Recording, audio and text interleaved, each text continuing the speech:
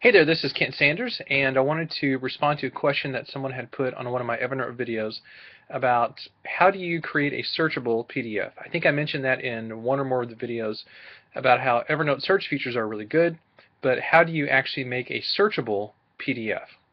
So here's the answer.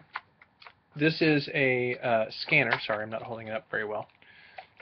This is a Fujitsu ScanSnap S1300, and these run on Amazon for about $260. And I would highly recommend this. As you can see, it's a pretty small scanner.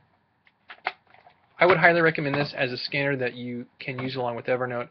It's fantastic. It's really fast. It's a color scanner, obviously, and a really great tool.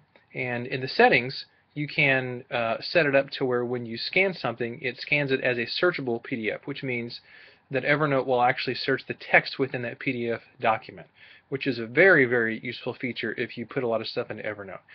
And also, the great thing about this scanner is that you can set it up to where when you scan something, it automatically sends it into Evernote. So it's not like it goes into your computer, then you have to drag it into Evernote and all that. So you can set it up to where it automatically goes into Evernote, and it's a very, very great tool. So wanted to respond to somebody's question about that. If you have any more questions, let me know. I'm not the Evernote expert or anything, but I'll do my best to get you an answer. Thanks.